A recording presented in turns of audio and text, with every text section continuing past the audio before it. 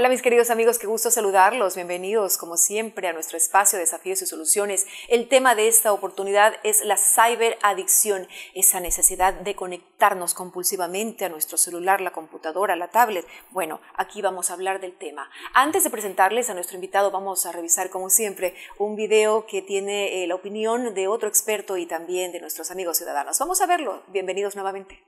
La ciberadicción es un problema de adicción a Internet que se observa en menores y en adultos. Entre las principales causas, la ciudadanía afirma que faltan actividades para estas personas. Es por eso que acceden fácilmente a celulares o computadoras. Con tanto tiempo libre, la gente lo que hace es invertirla en algo como la Internet. Y usualmente en la Internet no es que se hacen cosas constructivas. Porque ellos se sienten fuera de la realidad. Son personas que ya crean una dependencia hacia las redes sociales, el celular o la tecnología. Ya viene ligado a que no tienen nada que hacer, al ocio, al entretenimiento.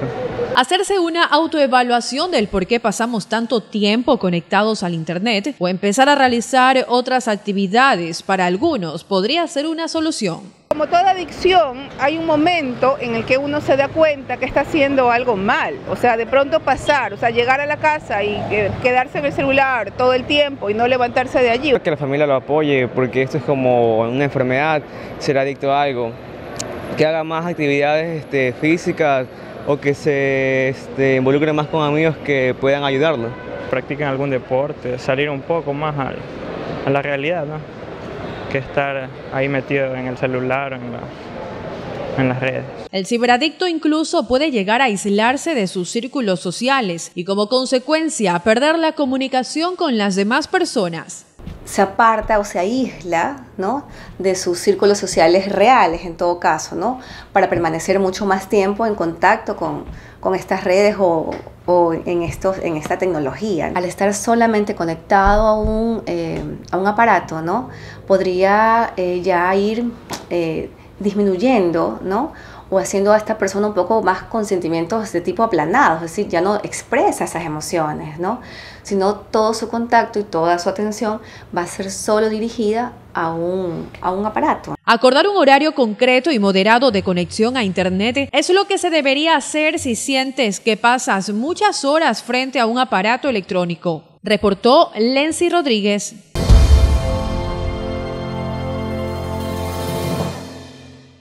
Hoy bien, hemos revisado aquí con nuestro invitado pues el video. Siempre es importante empezar con este video porque nos pone en contexto. Hoy estamos hablando de la ciberadicción. Ya tenemos aquí a nuestro invitado, ya lo vamos a saludar y a presentarlos. Él es el psicólogo Carol Farah y está aquí con nosotros para hablar de la ciberadicción. Bienvenido, muchísimas gracias Carol, gracias por estar aquí en Desafíos y Soluciones. Qué gusto. Gracias. También es un gusto para mí poder venir y aportar un granito de arena. Muy bien, vamos a empezar entonces. Hemos revisado en el video la opinión de otro profesional y también de los ciudadanos que aportan con este programa, porque hace honor a su nombre, Desafíos y Soluciones. Sí. El desafío de esta oportunidad es la ciberadicción, un tema del que debemos preocuparnos porque pasa mucho. ¿Qué es la ciberadicción?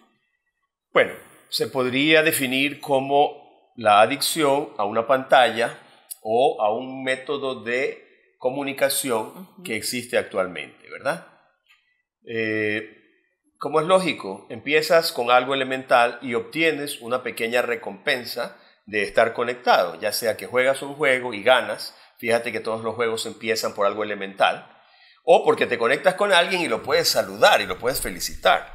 Entonces, esa pequeña acción y recompensa empieza a ir fortaleciendo las conexiones entre las neuronas que más tarde se van a volver las cadenas de donde va a ser difícil salir. ¿Y por qué se da la ciberadicción? Muy bien, buena pregunta. Tenemos que ver que en esta sociedad en la que vivimos hay mucha injusticia. Y también que para poderse mantener en un nivel adecuado de desarrollo, quizás los padres no le dan la suficiente atención a los hijos. Allí entonces tenemos unos desequilibrios que afectan la estructura psicológica de las criaturas. Entonces se van creando unos espacios, unos vacíos. Y los jóvenes tratan de llenar esos vacíos usando cualquier cosa. O sea, me estás hablando de ciberadicción, yo te podría decir adicción a drogas o a cualquier otra cosa. A un juego también, por ejemplo. Supuesto. Este podría ser como también otra arista de la ludopatía. Es correcto, ¿sí? Tienen la misma base neuronal. Es decir, se van a crear núcleos de neuronas. Porque mira, cuando dos o más neuronas se activan al mismo tiempo, estas fortalecen sus uniones, pongámoslo así. Las neuronas prácticamente no saben para qué están funcionando, pero funcionan. Se activan. Se activan. ¿Y cuál es la tarea principal del cerebro? Aprender. ¿Cómo aprende? Precisamente utilizando estos núcleos y esta comunicación reforzada entre neuronas. Si usted deja algo de hacerlo, lo puede olvidar. Perdón, ¿sí? Entonces, eso el cerebro se opone y trata de formar más vínculos. Pero el resultado es que luego esas neuronas quieren seguir moviéndose, vibrando, actuando. Pero usted ya quedó con el vicio. Claro, ya es cuando se convierte en un vicio, en una adicción, lo que nosotros llamamos. La ciberadicción se presenta de igual forma en los menores que en los adultos. Muy buena su pregunta. Mire, el problema que tenemos con los menores es que en esas etapas de la vida es cuando el cerebro pasa por una serie de procesos donde debe descartar unas conexiones que ya no sirven, formar otras, pero se ha podido evidenciar que si se empieza algún tipo de vicio o manía, qué sé yo, temprano, ya todas esas estructuras no se desarrollan correctamente. Mira, aquí estamos hablando usted y yo, ¿verdad? Sí. Okay. Pero no nos damos cuenta, no podemos sentir que con cada intercambio de información el cerebro cambia. Se comprobó en ratones que pudieron ver que en tan solo unas cuantas horas donde trataron de enseñarles algo, sus neuronas habían desarrollado núcleos o dendritas, ¿verdad? Que es donde llega la información del axón, pero en gran cantidad. La comparaban al brócoli por la cantidad que se habían desarrollado. Entonces, yo le estoy contando algo a usted, usted me dice cosas, yo aprendo de lo que usted me dice, usted aprende de lo que yo le digo, y en nuestro cerebro todo está reformateándose en este preciso instante. El cuento ese de que las neuronas se quedan fijas para toda la vida, eso ya no existe. Ahora se habla de plasticidad cerebral, perdón. Y ahora que estamos hablando de ciberadicción, es tremendo porque tenemos a través del Internet demasiada información y si empezamos desde pequeños, es terrible. Sí, yo coincido con El riesgo usted. Es muy grande. Pero, mira, por otro lado, si a mí me traen un problema como este, pues yo le diría al joven, al niño, le diría, oye, ¿y no te gustaría tú mismo crear tus propios juegos? Y si me dice que sí, fíjate, la demanda de buenos programadores es tan fuerte que puedes encontrar páginas web donde te enseñan gratis a programar celulares, computadores, porque ellos están buscando gente que se destaque y enseguida lo contratan. Perfecto, no, eso está muy bien porque definitivamente estamos en la era tecnológica de todas estas plataformas que nos sirven para mantenernos comunicados a nivel global. Ya también se ha hablado, ha sido tema de discusión el hecho de que estamos conectados con el mundo, pero nos desconectamos de nuestro círculo familiar, pero eso es otro tema. Estamos acá hablando de la ciberadicción y bueno, ¿cuándo pasamos esa línea? La pregunta es, ¿cuándo pasamos esa línea entre el uso necesario de Internet y ya se vuelve esto en una adicción, en una ciberadicción? La pregunta se responde de la siguiente forma. Todos tenemos cosas que hacer, trabajos con los que tenemos que cumplir, obligaciones donde tenemos que trabajar. En el momento en que todos estos trabajos y todas estas obligaciones se van quedando en un segundo plano, o sea, ya estamos frente a una adicción. Hay que prestar atención, no adicción, atención para solucionar este tema, ¿verdad? Claro, la persona, sobre todo si es en los niños. Correcto, y te puedes ver que la persona descuida su apariencia personal, la persona ya no come a las horas que tiene que comer, Ya no habla con nadie. Ya empieza a volverse un solitario, correcto. Bueno, de eso vamos a seguir hablando, vamos a seguir desarrollando el tema luego de esta pausa. Hacemos la primera pausa aquí en Desafíos y Soluciones. Muchísimas gracias a todos por su atención. Estamos hablando de la ciberadicción y es un tema muy importante, hay que prestarle atención. Se presenta tanto en los menores como en los adultos y debemos aprender a establecer cuándo pasamos esa línea entre el uso necesario de Internet, porque es muy importante lo que encontramos en Internet, debemos utilizarlo de manera adecuada, pero cuando ya pasamos ese límite y se convierte en una ciberadicción. Ya regresamos, el tema está muy interesante, no se vayan.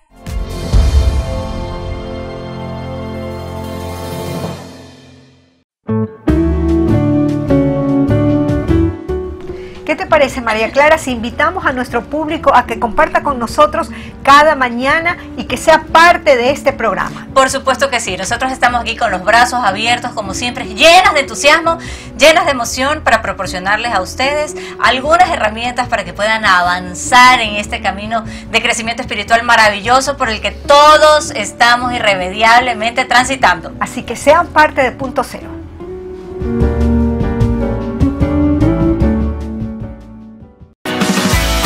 Descubre nuestra APP. Ahora Max TV directamente en tu móvil. Descarga tu aplicación de Max TV online y disfruta de su programación. Max TV, de Ecuador para el mundo. Descarga APP Max TV Online.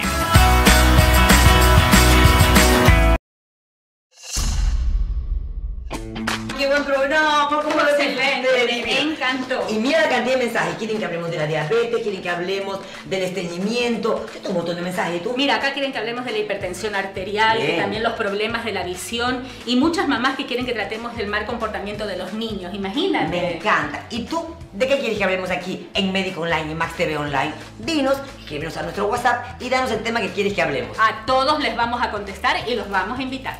Porque estar sano es una muy buena idea. De la andropausia de mi marido les puedo hablar yo.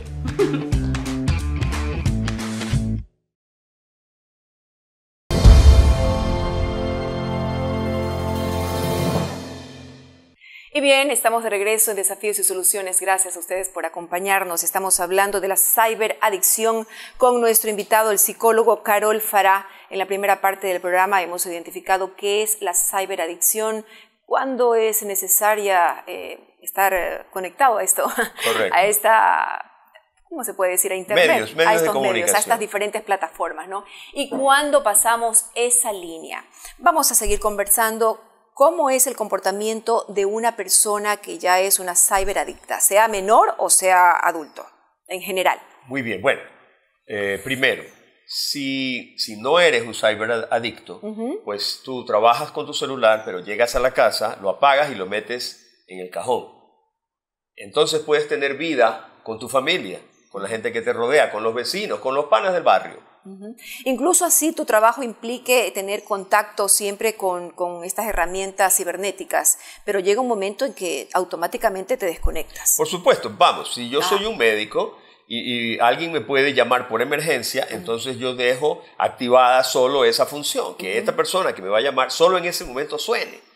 ¿Ya? Claro. Y entonces queda guardado para que yo pueda compartir con la familia. Pero a veces tú vas a una reunión y encuentras que, todos se sientan a la cena y todos están viendo el celular y no están conversando entre ellos. No solo en una reunión, en la familia, la mamá con el celular, el papá con el celular, los hijos también, independientemente de la edad que tengan y lo que hay es una desconexión familiar y una conexión tremenda con el Internet. Ya ahí ya estamos pasando la línea, ya nos podemos encender una alarma que se puede convertir en una ciberadicción. Eso también de que a veces esas conductas en donde miramos a todo el mundo, adultos, niños, están a cada rato mirando si el teléfono sonó, si tienen algún mensaje, ya es como un tic. ¿Y el reloj? Sí. ¿Has visto eso, el iWatch? Sí, definitivamente. Las personas están ahí y de pronto,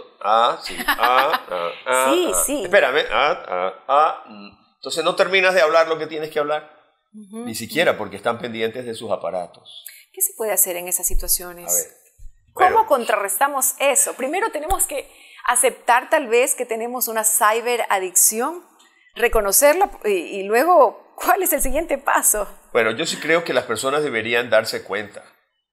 porque... Pero deben tener unas pautas claras. Es correcto. Vamos, una pauta clara. A ver. Primero, si ni siquiera puedes dormir por estar conversando o chateando en la máquina muy válida. Entonces ya eso es una señal de alarma. Perfecto, muy bien, muy clara. Ya. Bien. Si te dan las 11 de la mañana en un fin de semana y todavía no te has bañado, ni te has afeitado, ni has hecho lo que tienes que hacer, por estar prendido del celular. Excelente, segunda pauta, muy clara, ya es un llamado de atención. ¿Verdad que sí? Sí. Listo. Ahora, estás con your significant one, estás con tu esposa o estás con tu marido, ¿no? Con tu familia. Con tu familia, estás con tu familia y te das cuenta de que hay silencio. y levanta la cabeza y mira y vas a ver que todos están en sus celulares. Sí. Esa es otra señal de alarma. Y que es una conducta que se repite varias veces, ¿no? Y te cuento una más. Ajá. Se te queda el celular en la casa y se te acabó la vida. Y perdiste la mitad, yo iba a decir la mitad de tu vida, pero es verdad, la vida se te acaba, ¿no? Y se te acabó la vida. el mundo abajo, mi celular, ¿qué hago? ¿Y qué pasó? Se quedó. Me fui al cine. No, mi celular se quedó, es terrible, estoy sin el celular. Ya, eso ya es una señal de alarma. Voy tranquilamente al cine sin el celular. Y en los niños todavía hay más, porque bajan sus calificaciones, empiezan a volverse un poco más solitarios. Si les quitas el celular se ponen muy molestos o se deprimen. Se irritan, se ponen irritables. Exactamente. Entonces ahí tienes tú ya unas señales notorias, que tenemos que tener en cuenta, muy importantes. Muy bien, muy claras, muy bien puestas, muy bien ubicadas y realmente hay que tomarlas en cuenta porque si decimos por lo menos sí a 3, ya debemos tomar cartas en el asunto. ¿Cómo se puede contrarrestar esta situación? Porque también queremos darle aquí a nuestros amigos que nos están mirando, bueno, ya está bien, me identifico. La verdad es que visto todas estas situaciones que indican que soy un ciberadicto. ¿Qué hago? Bien. Aquí podríamos clasificarlas en 2 áreas. Bueno, vamos. Ya. Primero, si no estás totalmente adicto. Hay niveles, hay grados de adicción. Hay grados. Bien. Entonces, encuentra algo que te guste. Cuando no había celulares, ¿qué hacías? Leía un libro, un verdadero aquí, como me gusta a mí, el libro de hojas. Perfecto. Bueno, muy bien, leer. Sigue siendo importante la lectura. Sí. A veces converso, por ejemplo, ahora que hubo esta crisis, yo le pregunté a la gente, ¿qué estabas haciendo? Viendo series. Viendo series todos esos días. Y, me quedan viendo. ¿Y tú qué hiciste? Yo estoy tomando un curso por internet de cómo invertir en la bolsa. Discúlpame. O sea, claro. Si ya las cosas aquí ya no se pueden, si ya nadie te llama, si no está pasando nada, tendré que hacer otra cosa en otro lado. Pero no me voy a pasar 11 días. Discúlpame muy bien, me emociono. Me parece excelente. No me voy a pasar 11 días viendo series. Claro. ¿En qué planeta vives? Claro. O no siempre viendo series. No, y estaba leyendo 3 libros más. Perfecto, muy bien. Te puedo mostrar mi celular que hay. Y tal vez hacía también algo de ejercicio. Y ejercicio, por supuesto. Claro, y compartiendo con la familia. Cuando podíamos salir lo hicimos. Claro, ¿cómo? Hasta en casa. Uno tiene actividades para hacer en casa. Tal vez, qué sé yo, cocinar juntos. Eso. No sé, conversar, hacer alguna actividad. En casa también se puede compartir de manera bonita, se puede integrar de manera bonita. Hay tantas alternativas. Lo importante es ponerse a pensar, identificar qué es lo que nos gusta, qué es lo que nos une, ¿no? O aprender algo nuevo. O sea, qué sé yo, leer música, jugar ajedrez. Algo así, exacto. Hay tantas cosas algo que te pueden absorber como reprogramarse. A ver, yo creo que cuando ya uno dice, estoy pasando demasiado tiempo con estas herramientas tecnológicas, yo ya soy un ciberadicto, entonces lo que tengo que hacer es como sentarme después de que lo he aceptado y reprogramarme tal vez y pensar... Y pensar, a ver, ¿quién soy yo? ¿Qué me gusta hacer? ¿Será que toda mi vida debe girar alrededor del Internet? Que es bueno, no lo estamos satanizando. No. Porque el Internet nos conecta con el mundo, nos entrega información muy valiosa, nos hace crecer como seres humanos, en conocimiento, etcétera, etcétera. Los estudiantes pueden investigar, los maestros también, en fin, es una herramienta maravillosa. Y en esta época, el que no la aprovecha, el que no se aprovecha del Internet, pues... realmente como que va a tener también ciertos problemas. Yo creo que los excesos son malos. El estar cero conectado a Internet también tiene sus desventajas, ¿no? Pero aquí estamos hablando de cuando estamos sobreconectados, ¿no? Entonces, todas las recomendaciones que usted nos ha presentado en este momento realmente son muy valiosas. ¿Qué les podemos decir a todas las personas que nos están viendo en este momento? Más recomendaciones ya específicas cuando ya se ven en esta situación. Bueno, a ver, no nos olvidemos también que estos temas tienen que ver con los vacíos que quedaron en la niñez. ¿Verdad? Entonces, allí yo les llenar una cosa por otra. Claro, y terapia, vamos. Bien. ¿Cuántas veces haces un chequeo físico al año? Un ser humano común y corriente, ¿cuántas veces chequea su físico al año? Generalmente una ya, o dos. O dos. Ahora yo pregunto, y también dentro de ti es muy importante la forma de pensar. ¿Cuántas veces chequeas la forma de pensar con un profesional? 0, en mi caso no.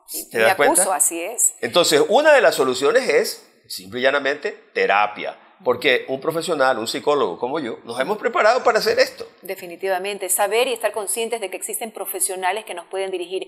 La persona que va a donde un psicólogo, vamos a aprovechar la oportunidad para recalcar, no es porque está ni loca, ni enferma, ni nada, va a conversar, va a tener una terapia, porque el psicólogo es el que tiene la experiencia, es el que tiene los estudios, es el que tiene los conocimientos y el que nos va a ofrecer los caminos y las alternativas que al final nosotros vamos a escoger, ¿verdad? Corríjame usted si estoy equivocada. No, está muy bien, de acuerdo. Y nosotros sabemos cómo hacer que la persona salga de esos núcleos de neuronas que están llevándolo a un error y se coloque en otros. Que no ha de ser sencillo, ¿eh? Solos yo creo que no vamos a poder, pero se puede. Exactamente. Y con ayuda profesional más. Exacto. Entonces, ¿qué hace el psicólogo? Más si sabe algo de programación neurolingüística, como le abre, gracias, le abre un abanico de opciones que normalmente las personas no alcanzan a ver. Esa es otra cosa que también debemos aprovechar, porque la tenemos aquí. Por ejemplo, profesionales como usted que realmente nos pueden aportar muchísimo. Siga, por favor, que lo interrumpí. No se preocupe, estamos a las órdenes. Entonces, la evolución que ha tenido la psicología en nuestra época, incluso se está orientando ahora hacia algo que no es nuevo, que es la escuela de la terapia breve. Esto surgió en Palo Alto, California, etc. Bueno. Pero ahora ya no es como antes, que ibas por años donde un psicólogo. Eso ha cambiado por completo. De modo que eso también nos puede ayudar muchísimo, ¿ves? Así es, hay un abanico de... Exacto. De ayudas, podemos decir, de soportes. Exacto. Entonces, solamente como para retomar, te diría que las personas tienen que empezar a hacer las cosas que les gustan, ¿verdad? Siempre que no dañen a otros. Por supuesto, claro, ¿verdad? Siempre así es. Y eso es lo importante en la vida. Exactamente. Van a tener una nueva dirección, se van a poder desarrollar un poco más. Vamos. Y van a hacer una contribución a la familia y a la sociedad.